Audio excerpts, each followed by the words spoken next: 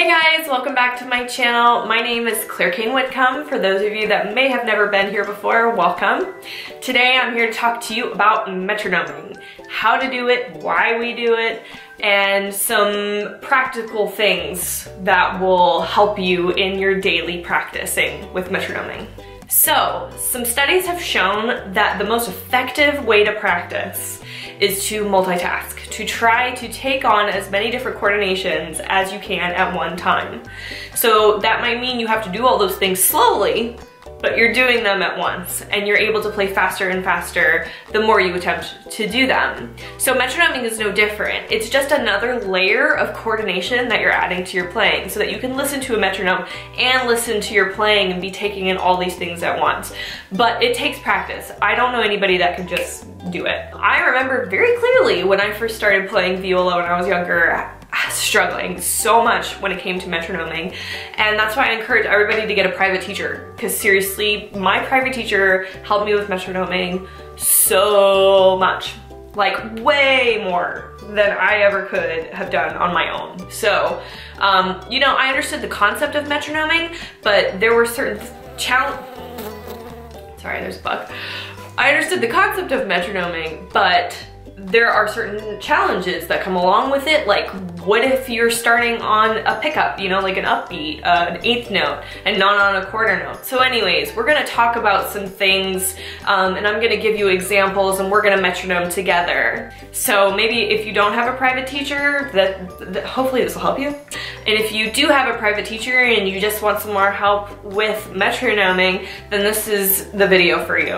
I really think metronoming things help you learn it quickly. It kind of forces you to go at the metronome's pace and not the comfortable pace that you're taking. So you're building in good rhythm from day one. That's the idea anyway. So as soon as you have a good foundation on your instrument, technically speaking, I really suggest you get a metronome. I actually use an app on my phone called Pro Metronome. Yeah, like I've talked about this app before in my channel because it's just so helpful and it's free, so like why not, you know? So how much metronoming should you do every day? I really spend about 90% of my time practicing with metronome, and I'm not exaggerating. Like, yeah, I would say the vast majority of my practice time is spent metronoming. I spend a lot of time playing with recordings too, but metronoming really helps ingrain this rhythm that then you can maintain it and take it into your performances. So it's weird because you start to like hear the metronome in your head all the time, like whenever you're playing the thing you worked on with the metronome. Does that make sense? You always have this awesome inner rhythm going. So I always suggest starting off slow with your metronome. Slow practice is the best form of practice you can do. That's really how you begin building this massive coordination of all these things you have to focus on at once. So you want to go slow enough to be able to do everything that's on your music. So right now my metronome is set to 40. So I just wanted to show you that there's this blinking light on it that gives you each beat. You want to try not to look at that blinking light. I know, I think everybody is like, oh, blinking light, I'm going to look at that. Honestly, you want to be good at playing with the metronome without looking at the metronome, because you have music to look at, or maybe you're playing from memory, I don't know. But anyways, when you're in a performance situation, you're not going to have your metronome to look at, so you want to be able to rely on it by ear. Metronoming really isn't fun until you're able to make a game out of it. I remember getting so frustrated with my metronome back in the day, and so I understand why a lot of people stop doing it, because it's not easy to get. So if you're struggling with it, you're not alone. So what I mean by making a game out of it is by taking a passage that you're struggling with and you start it really slow. Like 40 is how I usually start really hard passages, but it just depends on what it is really. So you want to take it at a pace that's super easy for you. Something to where you're not struggling to keep up. So to use this as an example, I am playing Bach's Courant from his first cello suite. And I actually am not gonna start at 40, I'm gonna start at 70. Oh, okay, so this starts with a pickup, an eighth note pickup. So we're in 3, so 3 beats per measure, and we're starting with a pickup, which is one of the hardest things about metronoming, is how do you jump in? That is probably the #1 mistake that most people make when it comes to metronoming, is they don't count themselves off. They just try to guess on when to come in, and that's so unreliable, and you'll never feel really good about your metronoming if that's what you're doing. So we're gonna subdivide, we're gonna count. So my pickup note is an 8th note, so we're gonna count 8th notes before we start, like out loud. 1 and 2 and 1 and 2 and. So I'm gonna count to 2, and then I'm gonna come in on the and.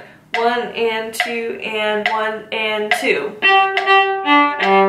So you always want to count off. That's like the #1 thing that people do wrong, is they just try to jump in. And the more you do this, the quicker you get about not having to count off so much, because honestly in orchestra, like a conductor gives you like an upbeat and that's all you get. So you get really good at picking up the tempo quickly the more you do this kind of thing. But if you're a beginner metronomer, then I really want you to just count yourself off. So if you come in on a quarter note, count quarter notes. If you come in on a 16th note, count 16th notes before you jump into your 16th note. Does that make sense? I hope so. So we're just gonna do a little bit of this courant. 1 and 2.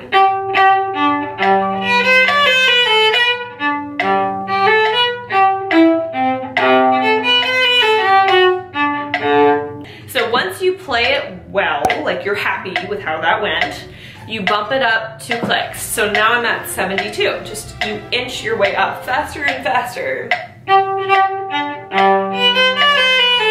And then you keep doing that until you get it as fast as you want it. But honestly, I usually practice passages faster with metronome than they're supposed to go, because then when you take it at the real tempo, it actually feels a lot easier. So yeah, little trick of the trade for you. So metronoming really is about like doing it. I know that's not the greatest advice, but you have to sit down and just start trying to do it, and don't give up on it when it gets hard. If it's hard for you, it might be because you're going too fast. I think a lot of people try to go too fast too soon. So another hard spot is when you get to dotted quarter notes. I always count 3/8 notes whenever I get to a dotted quarter note. And again, like, this is mostly for beginners, so if you do need to count through it, I count 3/8 notes. I really don't have to count through them anymore, but it's because I've been doing this for so long. And you'll get there too one day. So I'm gonna jump down and start on the second line. 1 and 2.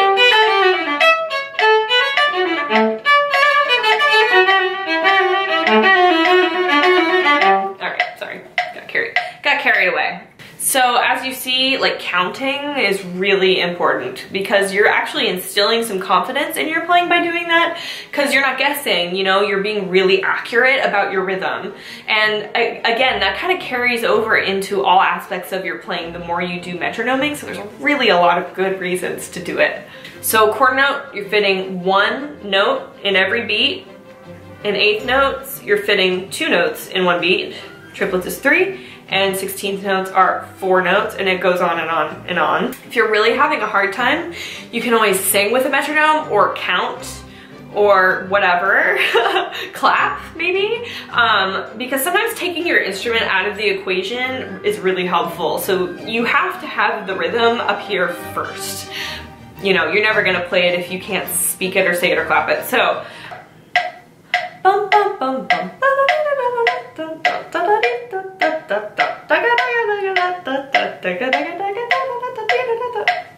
I never claimed to be a singer.